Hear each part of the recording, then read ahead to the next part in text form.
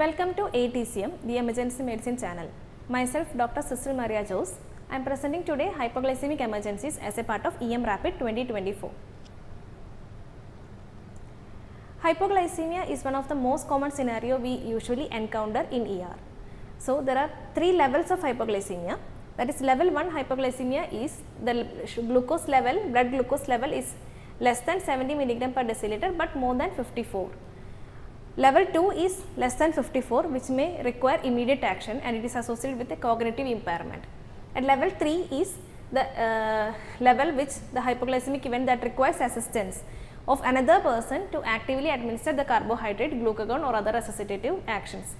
So, how can we clinically diagnose hypoglycemia? That is by Whipple's triad. Whipple's triad is symptoms will be consistent with hypoglycemia. Low plasma glucose concentration as measured by laboratory assays and resolution of hypoglycemic symptoms as the plasma glucose levels increase. So, in diabetic patients, the onset of symptoms of hypoglycemia may occur at sugars less than 70 mg per deciliter. So, symptoms of hypoglycemia, it may include two types, that is autonomic response and neuroglycopenia. Autonomic response will be like sweating, weakness, tachycardia, palpitations, tremors, nervousness, hunger, paresthesias.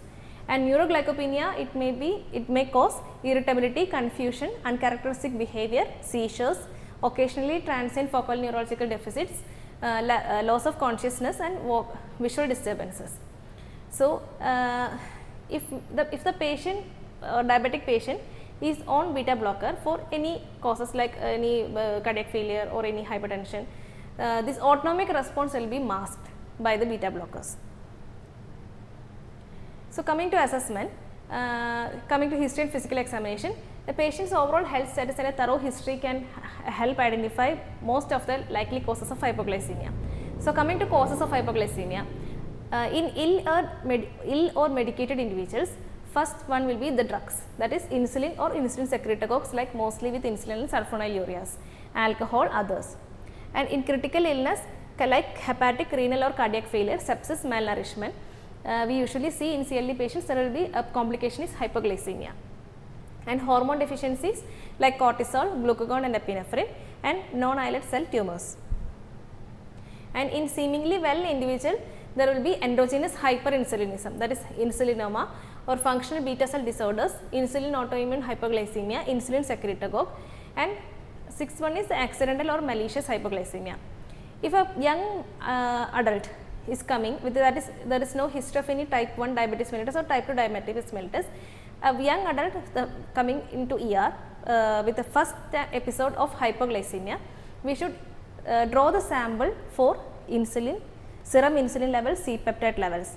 That is, we should then only we have to correct the hypoglycemia to rule out any insulinomas. So, the diagnosis is always consider hypoglycemia as a potential cause of autoimmune status for the patients arriving in ER. So, failure to determine the blood glucose level early in the evaluation can result in misdiagnosis and it can cause morbidity because of CNS injuries or unnecessary invasive procedures and therapies. And bedside glucose levels can be checked. The glucose values of whole blood are approximately 15% less than that of the plasma. In diabetic patients who develop hypoglycemia, while taking the usual dose of sulfonylurea, we should suspect an underlying cause. In non-diabetic patients, as we said, without history of any deliberate use of blood sugar lowering agents or obtain a serum sample before initiation of dextrose therapy, and this should be sent for serum insulin, proinsulin and C-peptide levels.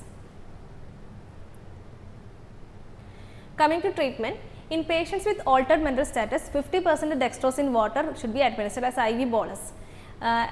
Dose of 50 ml, it may contain 25 grams of glucose.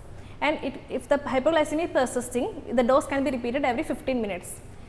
When the blood glucose level is more than 70 mg per deciliter and the patient regains consciousness, continue peroral carbohydrates.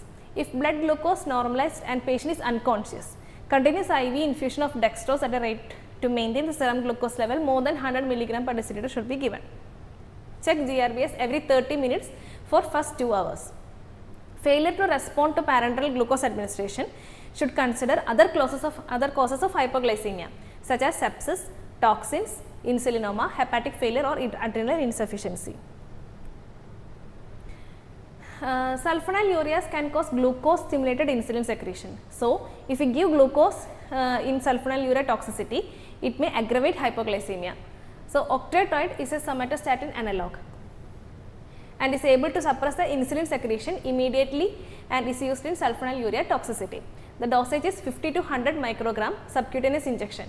After a single hypoglycemic episode to serial subcutaneous injections, that is 50 to 100 microgram every 6 to 8 hours, or a constant IV infusion of 120 to 125 microgram per hour after a second hypoglycemic episode.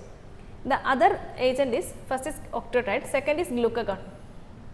It is a polypeptide hormone and it can cause approximate 100 milligram of deciliter increase in serum glucose in hypoglycemic patients. Response to glucagon is very slow, that is it may take 7 to 10 minutes. So, in adult, glucagon is given as a 1 milligram subcutaneous or IM. The third one is diazoxide.